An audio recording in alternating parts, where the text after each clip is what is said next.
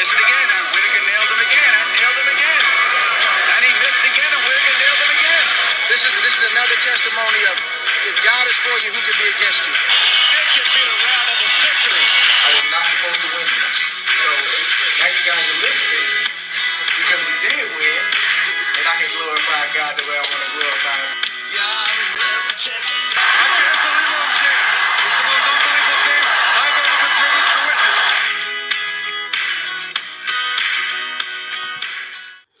Welcome. 3D Boxing Podcast is back with another edition of Quick Hits. We got a fun one for you today. We're going to get into Fury and Whyte. Again, guys, I'm sorry. I've been out about 2 weeks. I've not been feeling good, but I'm back. I'm going to try to do a show every day again.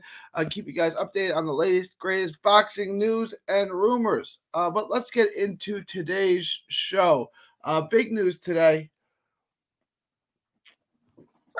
Fury and Dillian Whyte are having purse bids extended to January 18th.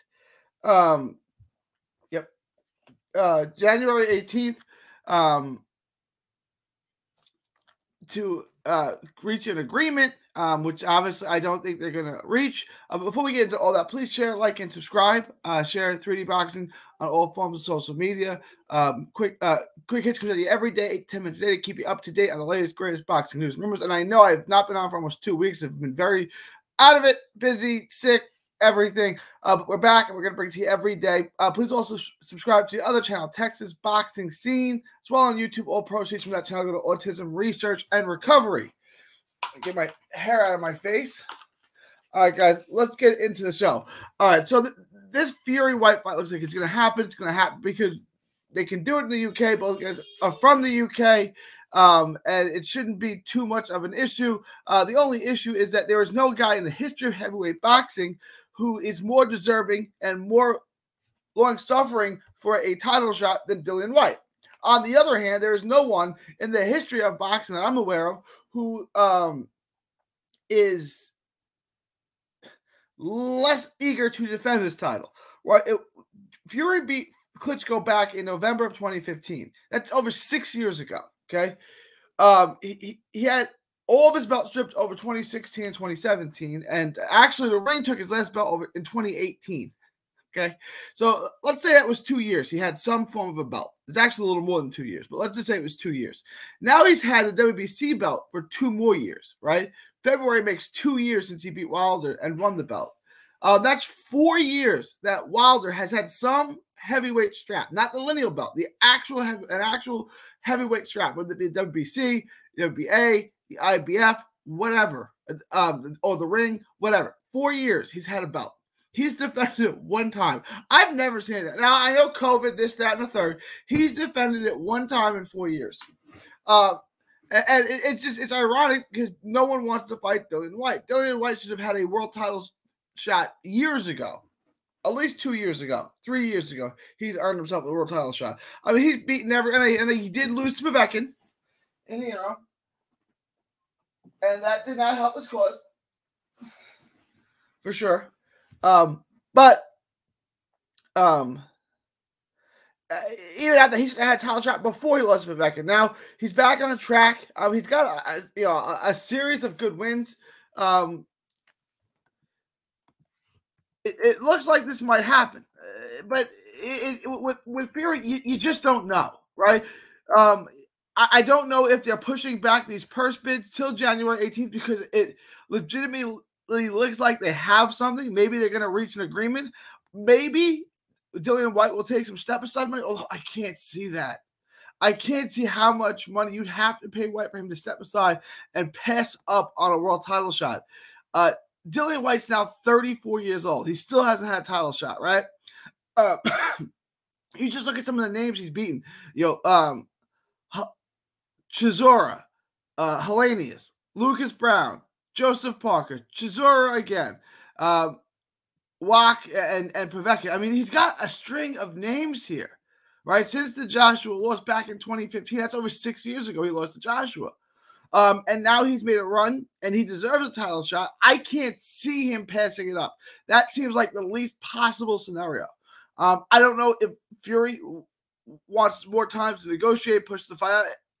Maybe he wants to fight Usyk. I don't see Fury wanting to fight Usyk because that's a real tough fight. I don't think it's a fight that Fury can win. I think Usyk is the number one heavyweight in the world. I don't expect Fury Usyk. I don't expect Fury to fight more than once this year or any year moving forward. I think maybe Fury fights 3-4 more times in his career and it's over. I don't know if we'll get a Joshua fight. I don't know if we'll get an Usyk fight. I do think we will get this Dillian Whyte fight later in this year, probably April, May, something like that. I would think, and that'll be it. Fury doesn't fight more than one chance. I do think Fury will win. Look, a couple thoughts about Fury. Fury at 6'9", 250 was a unicorn. He was light on his feet. He could move. He could box. He had exceptional skill. And a guy at 6'9" with that kind of reach at 250 is just almost impossible to beat. At 270, he's too big for his own good. If you go back, you watch the second Wilder fight, he's not lying on his feet. He's not moving on. He's wearing down. He's leaning on Wilder. He's roughing him up on the inside. He's being the bigger man in there. The heavier man in there. And that's fine. But to say that Fury's going to go out there and box like a middleweight, like we used to say, he was 6'9", 250 pounds, but he's not. He fights differently now. Unless he gets back down to 250, which I don't know what the plan is for Fury. He's not the fighter he was that beat that fought Wilder to a draw in the first fight. He's not the same guy that beat Klitschko. He's not that fighter anymore. He's an extra 20 pounds bigger. And he uses that 20 pounds to hit. He was not moving around the ring. He wasn't light on his toes. He wasn't circling in the third Wilder fight. He was leaning on him. He's wearing him down, which is fine. But it's not the same Wilder. It's not the same Fury that we're accustomed to. He does get clipped, and I'm going to say the same thing I said about. And you can go back. You listen to Mixed Combat Radio. You can hear I said I'm going to pick Whyte to beat Povetkin in the first fight, but Whyte can definitely get clipped. He's sloppy defensively. He gets hit, and Povetkin has enough power. Fury obviously is a good defensive fighter, but he gets lazy. He gets lazy and he gets tagged and he gets caught. That can certainly happen this week. In this fight with Whyte, he got clipped by Steve Cunningham. He's been dropped by Wilder 4 times. He got almost stopped by Otto Baleen. Otto Baleen rocked him, had him in a ton of trouble. So to say that Whyte can't clip him is a bridge too far. Whyte could win this fight, but that is going to be an unforced error, I would think. I think it's one of those things where Fury's napping and Whyte lands at the right time. But it can happen because when you're lazy and you're a little ADHD in there and you fall asleep in there, you can get clipped. And obviously, Whyte's got a ton of power. Outside of Wilder, I don't think anyone in the heavyweight division hits any harder than Dillian Whyte. So that's a real fight. Whyte's a big dude with big power who's beaten a lot of good fighters. Again, I'm going to pick Fury. I'm just putting it out there.